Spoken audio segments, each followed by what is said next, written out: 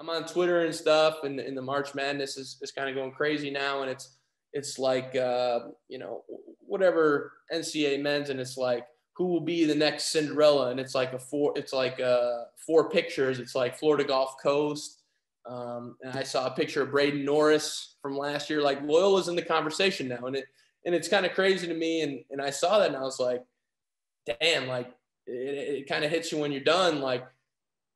4 years ago, there was no talk of that. And now, my freshman year went to the Final Four, but I think that my senior year was really kind of that like validation point, like this wasn't a Cinderella. This wasn't a fluke. We got back here and we didn't go, to the Final Four, but we proved that, that wasn't just a one-time thing. And now we're back in the tournament again. I mean, we made the tournament 3 out of 5 years. I don't think anyone could have thought that, 4 years ago before my freshman year.